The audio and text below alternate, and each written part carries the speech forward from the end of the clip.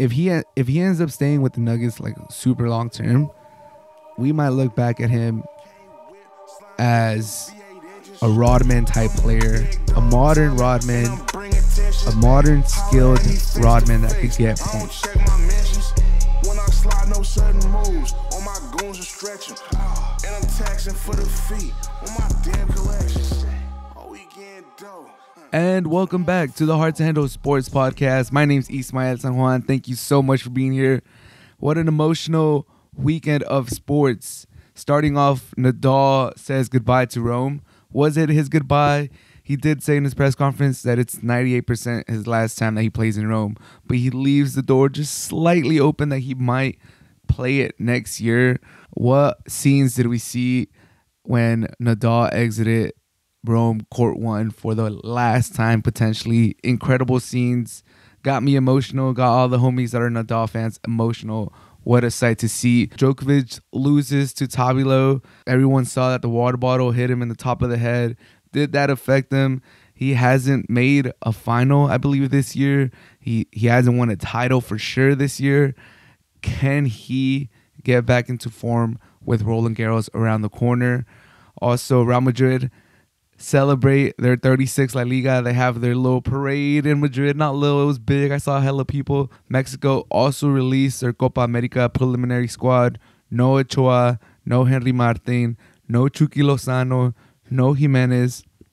Was this the right decision for Mexico going into the Copa America? The Timberwolves and Nuggets series is now tied 2-2. The champions show their fighting spirit. They tie the series up 2-2. They go into Minnesota down 0-2, play 2 games in Minnesota, and now we're going back to Denver 2-2. Are the Wolves cooked? Do they blow their chance to eliminate the champions? Ant has some words for Murray. Ant is quickly becoming my favorite player in the NBA. All of that on this episode of the Hard to Handle Sports Podcast. Let's get started. Man, oh man, what an emotional weekend in tennis. The Rome Open is going on right now, and it's been pretty sad, not gonna lie. Nadal says his goodbye to Rome potentially. We'll touch on the possibility of him playing next year at the end, but he loses to Hurricanes. He looks outmatched. He looks outpowered. I saw a comment online that said all the visual stuff of Nadal is still there. Like all his, his grunts are still there. He's still, doing his routines with his, pre-serve routine. He's still, warming up the same. He's still doing his little hop before the games. He's doing, his superstitious stuff with the water bottles. Everything's there. Everything just looks like Nadal's there. But then when the rally starts, when the match gets physical, it's not the same Nadal. And man, I gotta admit, it's true, man. It's true. Like there's some glimpses, there's some little rallies where he looks like, okay, this is the Nadal of old, or like, part of him is still there. And then there's other times, especially against Hurricanes, where he just looks like he has no shot to compete against a top 10 player like Hurricanes. It's sad, but to get Nadal like that it's definitely emotional. Now, he has been saying that, he's been kind of holding some stuff back in Barcelona, in Madrid, and that going into Rome, like this was it. Like if he had anything to give, he was going to have to leave it all out in Rome to prepare for Roland Garros, which is kind of sad because, he didn't, if this was his last warm-up for Roland Garros, and if this was him leaving it all out there to get into rhythm for Roland Garros, then it's gonna be a rough showing at Roland Garros. And he's saying that he's still deciding if he's gonna play. I believe he is gonna play. There's just no way that he skips Roland Garros on his farewell tour, and like this is shaping out to be, Roland Garros is synonymous with Rafael Nadal. So I do believe he's going to play. Is there any chance that Nadal wins Roland Garros? If we're talking about miracles, the miracle in Melbourne coming down from 0-2 sets against Medvedev, who had just, freaking beaten Djokovic at the US Open, who's a hard court specialist, Nadal, who had been coming back from an injury. For him to do that, that was one of the miracles in tennis. So if he's able to replicate something similar 2 years after in Roland Garros, it would be insane. Is it likely? Hell no. I mean, from what I've seen in the lead up in Barcelona, in Madrid, in Rome, it's looking bleak. And I mean, no one wants to count out Nadal because it's, he basically built Roland Garros. He has a statue there already as a player. To have a statue at a Grand Slam while you're still playing is insane. But I give it a less than 15% chance that he wins Roland Garros. And 13% of the chance I give him is, or maybe all 14% of the chance I give him is the 14 titles that he has there. Maybe less than 20. Because there's been like tiny glimpses in this lead up. So I'll give him 1% for every Grand Slam that he has. So he has 14% chance. And then I'll give him maybe like 2 or 3% for what I've seen coming like from what I've seen him in the lead up to Roland Garros. And then I'll give him another 2% because the field is hurt and because Djokovic might have a concussion that we'll talk about in a little bit. So, I'm actually giving him a lot of chances now. If you go into any Grand Slam and you have like a 20% chance of winning, that's actually pretty good against the field. But like that's probably what, if we're being serious, the only reason Nadal has a slight chance of winning Roland Garros, even though most people would say no and that he's going to get squashed in the first or second round, it's going to be kind of sad and there'll be a whole ceremony, is that you can never count out that all these tennis players are human. And playing Nadal in Roland Garros in center court, that in of itself, it's a whole monster that you got to fight against. Yeah, playing against him in Rome and Madrid and Barcelona could feel similar. But he has 10 titles in Rome. He has, I think, 4 in Madrid. I don't know how many he has in Barcelona. Probably around 8 or 10. But 14 Grand Slams, and to see his statue as, you're making you commute into the French Open, that in of itself is a whole monster. That 97% win percentage that he has there is a whole thing. Like, these tennis players are human, and this younger generation, this next gen, this next gen, they have shown that, they're not mentally there yet. Next gen, the ship has kind of sailed. Tsitsipas, Zverev, they're mentally they're not there. This next gen, they're still green. They're not ripe yet. So I could see that playing a factor. I could see, the magnitude of the moment, playing the king of clay in a 5-set gruesome match. It could lean towards Nadal, and the crowd is just gonna be. If it's already 100% Nadal when he plays in Roland Garros, it's going to be 1,000% Nadal. So because of that, I give him a slight chance of winning Roland Garros. I never want to count him out. If he's able to take a whole year off and win Australian Open with very little warm-up. I mean, I think he did win a title, a 250, leading up to Australian Open, so this is different. But he had never won the Australian. He had only won the Australian Open once before that title. So it's not like a historic, like he's not used to winning that. He's not a favorite of winning the Australian Open by any chance. So if he's able to win the Australian Open, obviously there was no Djokovic in that field, but we'll talk about Djokovic. He's not at his best right now. I think Nadal could do the impossible. Could just shock us for one last time. Could just give us another glimpse of what his career has been.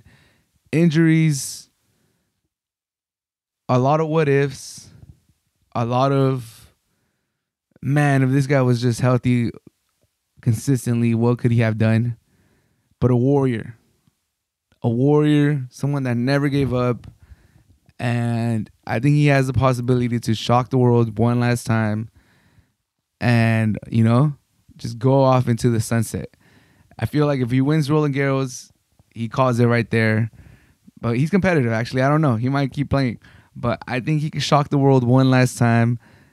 But from what I've seen these last few games, yeah, he's pretty much cooked. But there's a part of me, when we look at life, we think about it like this stuff only happens in the movies. This is real life. This doesn't happen.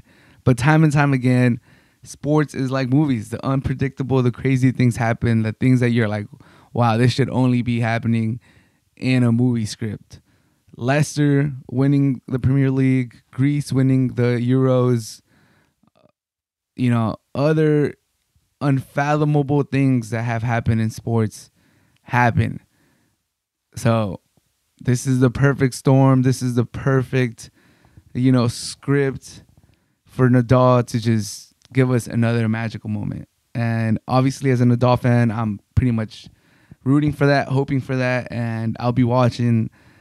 But back to Rome, what an incredible scene that was. Like, man, are we ever going to have a player as big as Nadal? Like, ever? Probably not. Like, the scenes that the Italians and any tennis fans that showed up to the Rome Open, the Italian Open, it was just magnificent. It was the whole country of Italy and anyone that showed up just showing their respects to Nadal and giving him a beautiful moment. On TV, it was beautiful. I can't even imagine how it felt being there. And we're truly on the last few pages of this beautiful book of Nadal's career, and we better enjoy it. I know I've been enjoying it. As being a tennis fan in the U.S., these matches are a little early. They're not in the best times, but it's Nadal's last few games, his last few matches, it feels like. So, I've been doing my best to try to catch a game. But woo, man, those scenes are incredible. I'll try to put some pictures on the YouTube video. If you're listening on the podcast, make sure if you haven't seen it, just Google it, Nadal Rome. I'm sure it'll be the first thing that shows up. It was just scenes, man, scenes. They were like, is this Argentina celebrating the World Cup or is this Nadal? Like, you can't tell the difference. There's so many people. It was incredible. Especially because I've gone to some tennis tournament. It's not like anyone in the public could just show up. You got to get like at least a grounds pass to enter the campus, so it's not like the capacity is capped out, because you got to have a ticket to enter the venue or like the grounds. So it seemed like everybody that was at the grounds was there. Like, I don't know who the hell was playing at that time in the other courts. However many courts they have, they probably have around 10 courts.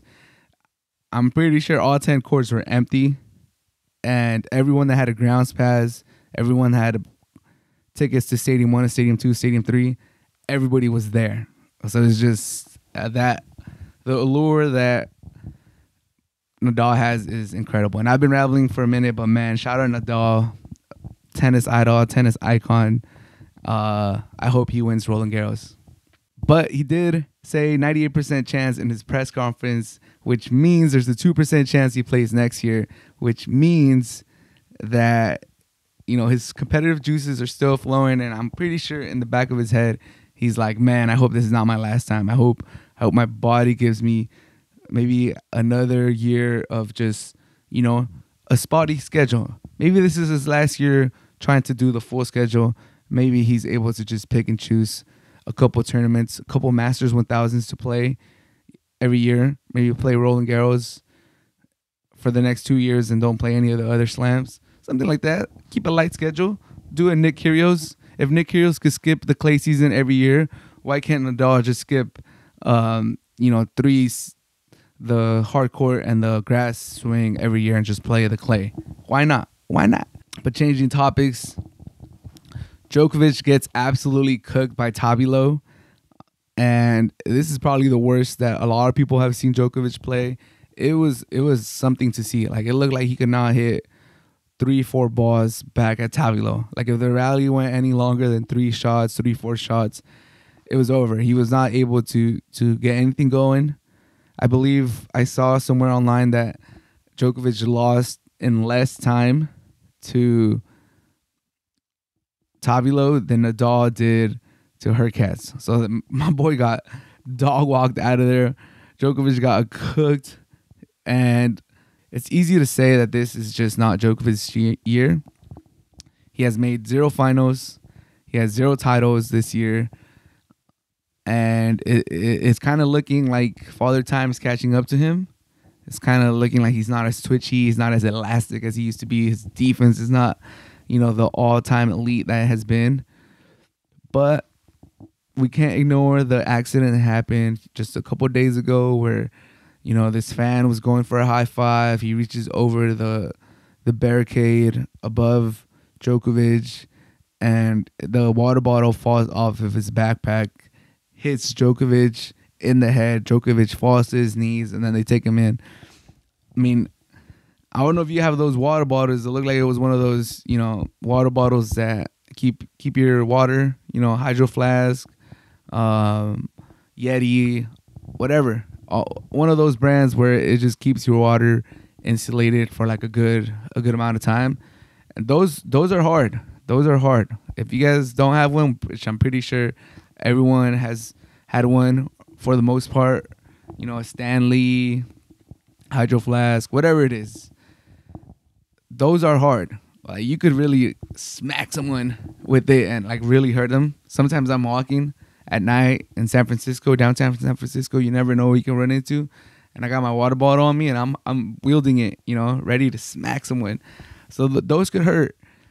Now they could hurt just empty. But if they're filled with water, man, you could really pop someone. So for it to fall on him from probably like 10, 15 feet, I want to say, it could do some damage. It could definitely do some damage. Hopefully for Djokovic, it was that fan was probably, in the Italy heat. Hopefully for Djokovic, he drank most of the water in that water bottle and it wasn't as heavy as it could have been. But still, that could definitely do some damage. Djokovic could have definitely been experiencing a concussion after that. And if he was, then, your balance and everything could be, out of sort. And tennis is a sport that heavily relies on balance and being able to, control how you shift your body as you're approaching balls and all that stuff. So I could definitely see that playing a factor today, or playing a factor on Djokovic's match against Tabilo. And maybe he should have dropped out of Rome. I mean, people were calling him a diva and saying that he was exaggerating that. But, I mean, head injuries are no joke. Just ask the NFL. And, like, they take it super seriously. They're not trying to get sued by anyone. It's a real thing. So if Djokovic was experiencing concussion-like symptoms, playing a grueling match in the Italian heat, could have definitely made it worse. And he could have been super out of sorts out there. Credit to him for finishing. So I think that's a real possibility that he was experiencing concussion-like symptoms and he thugged it out. He tried to compete and he was just not feeling himself. I'll give that probably like a 75% chance of what happened, combined with, the other 25% that Djokovic just hasn't looked like, the tennis god that he is this year. And he's 36 years old and that's okay. But I think to count Djokovic out for Roland Garros, to count him out, for the rest of the year, saying that, he's kind of washed, he hasn't won a title, he's looking a little slower, he's not the same, I think that's a little premature. Now, Roland Garros, we'll see how he recovers from his head injury if he is experiencing concussion. I don't expect him to win Roland Garros, especially after what we've seen from him against Tabilo. But if he struggles in Wimbledon and then he struggles in the U.S. Open, then we might be seeing, a little bit of the downfall of Djokovic. And I don't think I don't think it's a cliff. I don't think it's a cliff. Downfall of Djokovic, he's still the number one ranked player. He could lose that at Roland Garros if he doesn't get to the final, I believe. But I think it'll be a slow decline. I think against the field, like, he'll probably, if this is a decline, I still have him like number 3. Sinner and Djokovic. Sinner and Alcaraz battling it out for number 1, and then Djokovic. At this decline, I still have him right there at that Medvedev level, maybe even above him from what I've seen. And then I think in the next few years, he'll probably be top 5, top 7. If this is a decline, if it's not just like a little slump that he's going through. And then, I still think we have Djokovic for like 2-3 years being a top 10 player. If this is a decline, like I said, it could just be a little slump that he's in, start the year slow. Like this could all be a moot point. I don't think he wins Roland Garros, but this could all be a moot point if at the end of the year he's ranked number 1. He won Wimbledon. He won the U.S. Open.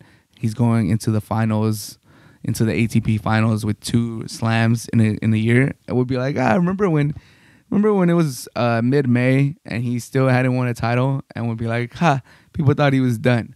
So like I said, this could all just be a little slump. I don't think he's gonna win Roland Garros, but like I said, the same reason I have with Nadal, the field is injured. Sinner and Alcaraz are hurt.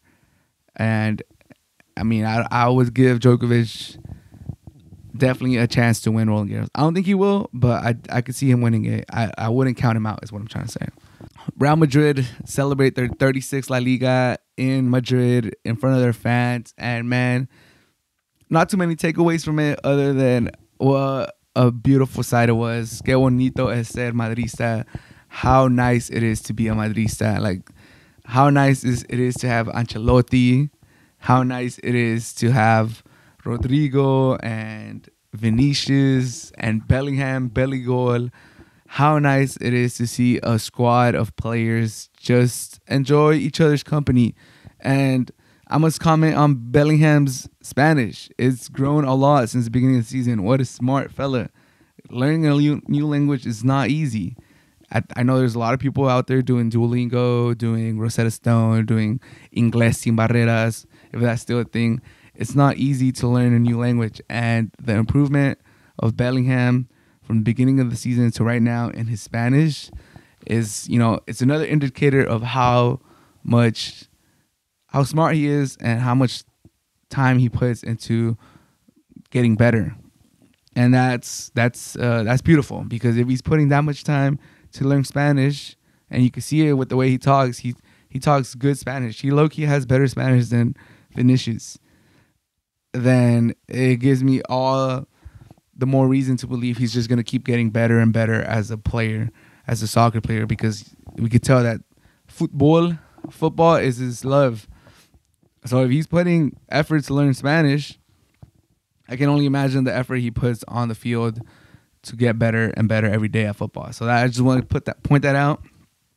Congratulations to Real Madrid and all the fans, man. This is not just for the team, but for us. Like, they do it. Hala Madrid, así gana el Madrid. All that stuff. Madrid. Y nada más. You know how it be. It's beautiful to be a Madrista. And now we might get a little unfair with Mbappe saying goodbye to PSG, having his whole, press release and all that stuff. It's inevitable. He's going to sign with us. It's finally going to happen after, teasing us and toying with us in 2022. It's finally going to happen in 2024. It looks like Mbappe to Madrid is all but a done deal. Anything can happen, but it looks like it's done. Mbappe is going to be a Madrista. And man, oh man. Cross-sport reference, this kind of feels like KD when he signed with the Warriors in 2015, and they went on to win 2 championships in 3 years. It's kind of scary. It's kind of scary what Real Madrid could look like with Mbappe. Now, I hope he brings a good attitude, and I hope he doesn't, mess up the locker room, because I think anyone that looks in from the outside could tell you that this Real Madrid team has excellent vibes. Like the vibes are whoopty. The vibes are whoopty. The vibes are immaculate. Everyone is just amigos with everyone. Aquí con los amigos. Everyone's just super homey with each other. Like, don't want to psychoanalyze that locker room, but man, it just looks like those vibes are just whoopty as hell, man. Like, it's just beautiful. Everyone gets along with each other. The fans love the players. The players love the fans. Like, I think the team chemistry is like A+. And the talent is already like an A. The coaching is an A. We're adding an A+ player to this A squad. Like, it's just it could be scary for Europe and La Liga and anybody else. Like, it could be bad. So Mbappe seems to be all but confirmed to Real Madrid. I just hope he doesn't miss. That's the only thing that could go bad. He ruins the locker room. But football-wise, I mean, I think Vini and him would switch off the left side. Rodrigo could play the 9. He's a versatile player. And they'll just make it happen. I have full trust in Ancelotti. Kind of like I had in Zidane. Like, that he'll get the personalities right. And he's cool as ever. And the flow of the year, Real Madrid being in so many competitions, naturally there'll be injuries. And it'll help rotate players. Players will get starting positions because players naturally will get injured. It's just a thing with modern soccer and so many games. Players will get injured, unfortunately. Hopefully no serious ones. But, man, that squad is going to be stacked for next year if we get Mbappe. Even if we don't, it already is stacked. But it's scary hours for the rest of the world right now, man. Scary hours. Hala Madrid. But it could be scary hours for us Mexican fans going into the Copa America. This Mexico squad does not look amazing. This Mexico squad has not given Mexico fans any confidence, any, sort of hope going into the Copa America. But the preliminary squad just came out for the Copa America for Mexico, and a lot of people were hoping for this, and it finally happened. No Ochoa, no Henry Martin, no Raúl Jimenez, no Chucky Lozano. Whoo, man. Man, oh, man. Was this the right decision? Was this the right thing to do? I think people are super happy because it's a turn of the page. People were asking for that. They need to let the young players play. They need to give players a chance to shine, to become the new stars of Mexico. And I'm all for it. I think this change is kind of being overhyped a little bit. Because, all right, Raúl Jimenez isn't getting called up. He hasn't been called up in like the last 2 or 3, I believe. He's not getting minutes for him. We all understand he's not the same player. Yeah, he probably shouldn't have gone to the World Cup, but calling it a generational change because he's not here in this squad, I mean, he hasn't been in the last few. So, okay. Can't really get too much credit for calling it a generational change with Raúl Jimenez not being there since he hasn't been there the last 2 call-ups. All right. The other one, Ochoa. Well, he's not really the starter for the Italian team anymore. Sala Martina, whatever the name is. So, that one's understood. He's looking for a new club. And, Malagon does deserve a chance to be the number 1. So, props to that one. I think that one's probably the one that's getting people the most attention, the most, cause for celebration. I like that one. I'm an America fan, so Malagon's our keeper. Happy to see him get that number 1 spot for the national team. Ochoa is one of, ours too from America, so a little sad. Not too sad. I hope he finds a team. It's rumored that he might end up with San Diego FC. I'm from San Diego, so I'm happy about that. Hopefully he finds a good team. Is this the last we're gonna see of Ochoa in the selección? I don't think so. I think it's part of. I think him not being in the squad is mostly for 2 reasons. Give Malagon a chance to be the starter in a big tournament like the Copa America. And the second reason is that Ochoa needs to find a team. So he's probably going to spend summer, flirting with teams, taking interviews, seeing what's a good fit for him at this stage of his career. So that's a good one. Leaving Ochoa out, that's a good one. Henry Martin, I think, is actually the biggest one. The biggest reason Mexico fans should be happy because although I do like Henry Martin and he plays for America and I think he'll be a good sub, for some reason Lozano team seemed to think that he was starter material and he like fell in love with him and he just couldn't stop starting Henry Martin. And I don't understand the reasoning when you have Santi Jimenez. And the ideal scenario for me is to carry both of them and use Santi Jimenez as your starter because he's clearly the most talented striker that we have. But Henry Martin, in my opinion, does deserve at least a roster spot on the squad. Like he at least deserves to be called up, in my opinion. But for some reason, Lozano can't call him up and leave him in the bench as a sub or like as a, last minute, we need to get a goal, sub him in because he could, he's good as a aerial threat. If you just want to launch balls into the box, like that would be the ideal way to use him. Santi starts, is one of your star players, and you bring him Henry as a sub, as someone that could help, maybe if chase a score if you're down. But for some reason, he can't do that. So if we know Lozano can't do that, he can't help himself to call Henry and not start him, then I think leaving him out is a good call because for some reason, he can't call him up and not start him. And I think the main priority for this team is to get Santi Jimenez going. He's our youngest star. Other than Edson Alvarez, he's the best attacking prospect we've had probably since Borghetti, and I don't think it would be crazy to say since Hugo, after Vela, had no desire to really play for Mexico. Since Vela had no desire to play for Mexico and Gio was more of a winger, I think that's the main priority for Mexico, to really cultivate Santi Jimenez talent. So if Lozano can't bring Henry as a bench, as a revulsivo, as someone you bring in to chase a score, if he always has to start Henry for some reason, then I like that. Keep him out. Now you're forced to play Santi. And if he doesn't play Santi, if you play someone else, then this man needs to be drug tested, and the Copa America should be his last tournament at the helm. Like if you leave Henry Martin off the squad and you still don't start Santi, yeah, bro, you're out of here. So that's a good one. Chucky Lozano, that one, I mean, I don't know why people are calling for Chucky. Yeah, he's been a disappointment with the selección. But, like, it's a little harsh. Not going to lie, it's a little harsh. He's 28 years old. He plays for PSV. So he's still in Europe. He's had a decent season with them. But there's not too many players playing in Europe. He's still fast. He could still, like, offer something. I don't think he deserves to not be part of the squad. So that one, I mean, people are kind of celebrating it. I criticize.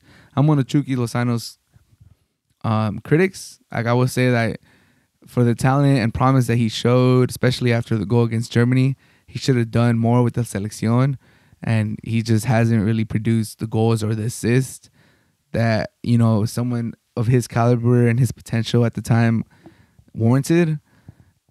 But to not get called up is a little harsh. So, in my opinion, Jimenez not getting called up doesn't really bring happiness or sadness to me. Like, I wouldn't call that. He's already not been in the last few squads, so that doesn't signify a change. Like, that's just, it's natural. Like, he should have. He's kind of washed. He's done. That shouldn't be news, is what I'm trying to say. He's washed. Like, let him fade into the sunset. Ochoa makes sense. Give Malagon a chance. Let Ochoa find a team. We'll see how Malagon does.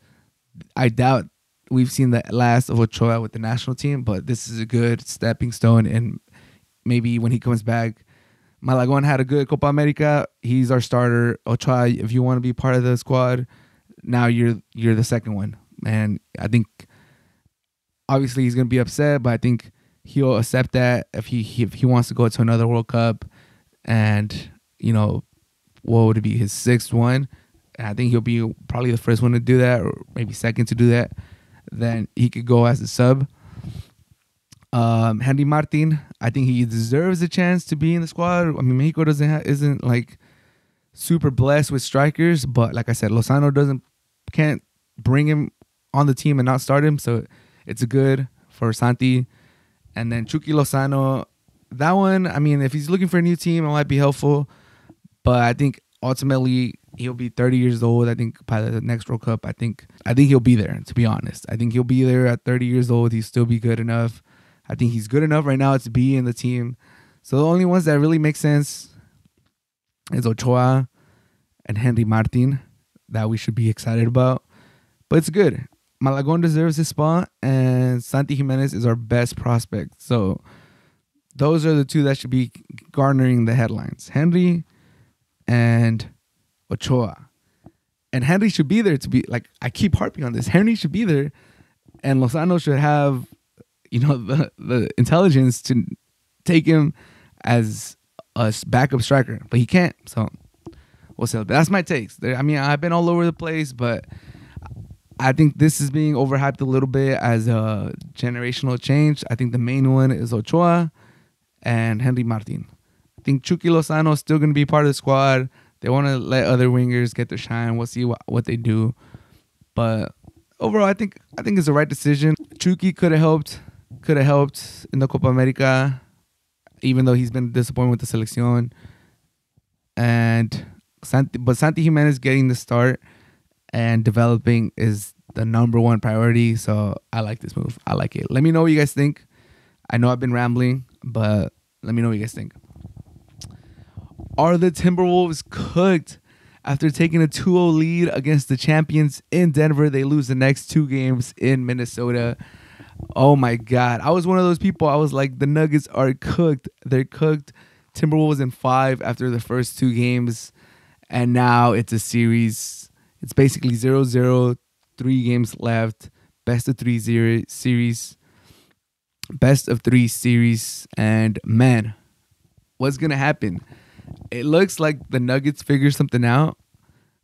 And it wasn't that hard. I think what they figured out is that Jamal Murray needs to get healthy. They had 3 days off, and he was able to get noticeably healthier. And just give the ball to Djokovic. It's not that hard. He'll find the player. They'll press up on him, and he'll be able to dump it off to a lot of players. Aaron Gordon is like the most elite role player in the league right now. He knows his role. He's fine being the fourth fiddle. His defense intensity has completely risen to like amazing levels since being with the Magic. He's a hustle player now. He's a rebound player. He runs up and down the court. He's just an engine. He's an engine that could fade away and give you a bucket. He's an engine that could go get a rebound and do a putback. He's just a very smart player. How good is Aaron Gordon? I don't know, man. Like, when he was with the Magic and he was winning dunk, and he should have won the dunk contest, I was like, this guy has potential to be, maybe not the number 1, but a high number 2, like not skill wise, not in their game, but like an impact on a team. I gave him the ceiling coming out of when he was with the Magic and he was developing as a player. I was thinking of him as a Paul George impact level player as his peak. Like, that was his potential to be the number 2 on a team. And I'm not comparing games. Don't misquote me and say I'm comparing like, oh, Paul George and Aaron Gordon's game are not even close. Like, Paul George is way silkier. He got a way better handle. He got a way better 3. That's not what I'm saying. I'm saying that was his potential and not game style. I'm talking about impact on a game. I was thinking his potential for Aaron Gordon is to be a really good number 2. That could be a pseudo 1, like if he's a number 1 on your team, you could make the playoffs, but you can't really win a championship. If he's a number 2 on your team, he could be you could be a really good team. But he never reached that. He never reached that potential. Like, no one would look at Aaron Gordon, even now that he's gotten better, and say he could be the number 2 on your team. But he could be the damn best number 4 in the league, and he could be a really, really good number 3. And he just knows his role, man. And he's like if he ends up staying with the Nuggets like super long term, we might look back at him as a Rodman type player, a modern Rodman, a modern skilled Rodman that could get points. And that's high praise. But like, when he's on, I think his motor is super high, to be honest. I'm super impressed with the way he gets rebounds and how good he tries on defense. He is an elite role player, man. He is an elite role player. He had 27 today. He's one of the main reasons they won. Djokovic is a savant with the ball. He's able to find these passes. And to have a player like Aaron Gordon at that size, he's like, 6'10". He rebounds like crazy. When when everything fails, he's 6'10", and when the play just goes to shit, when nothing's going on, if he's left with the ball on his hands with like 5 seconds left, it's not the end of the world. He'll go into a post up, he'll fade away. Obviously, it's a contested shot. It's not the best shot to get, but you're not like, damn, we have a terrible player taking a shot. It's a decent shot. And that's all you could ask for from your number 4. And for him to give you 27 points, that's amazing. So shout out to Aaron Gordon for really improving, being an amazing, amazing role player, and being someone that just contributes night in and night out. What was that saying they say? Not everyone could be a star, but you could be a star in your role. That's Aaron Gordon. Props to him. And Ant scored like 44 points. He was going back and forth with Jamal Murray. Ant might be my favorite player, man. He is a dog. The way he answers the press conference is hilarious. Man, I told his ass that I love this shit. What a guy. Ant is a dog. I love how he plays. I love how he carries himself. He's a G, man. He's a dog. I don't think the series is over. To answer the questions, are the Timberwolves cooked? No. I think they have a chance. I think they got a little ahead of themselves. Not Ant necessarily, but the role players. I think Cat has been playing super soft these last few games. I think he needs to step it up. You need to get 25 from Cat for you guys to have a chance. If he's scoring 12, 15, no shot. Cat needs to find his rhythm, find his shot, and really give Ant, that Robin that he needs. Not gonna lie, the best the Timberwolves looked this series was when Rudy was out because of his kid. So if I'm the Minnesota coaching staff, although it sucks for Rudy and he just won another defensive player of the year, this has been a topic that was discussed when Rudy was with the Utah Jazz. Like, you could really be the defensive player of the year and be a defensive liability in the playoffs. And you couldn't really tell in the first round. And they won game 1 with Rudy on the court, and he played pretty good. But the best game that the Wolves have looked against the Nuggets has been game 2 when Rudy was, celebrating with his wife the birth of their kid. Congratulations and everything. But if I'm the Wolves coaching staff, I'm pulling Rudy pretty quick from game 5 if we're down. I think that's some of the hard decisions you got to make in the playoffs, especially in a tight series like these, 2-2. You lost momentum. You need to do something to give your team hope, and you got to take the bull by the horn sometimes. So if it's game 5 and you're down 10, you're down 15, kind of like in this game, I think in the second half, in the halftime, you talk to Rudy and you're like, you know what? We're going to have to sit you, or we're gonna play you like 10 minutes the second half. Like, we just got to try something. We got to try something else. We got the 6th man of the year who played great in your absence, and Rudy just got to understand. And, next man up.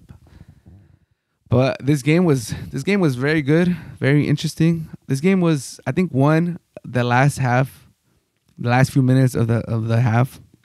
I love Ant, but he needs to run that clock out.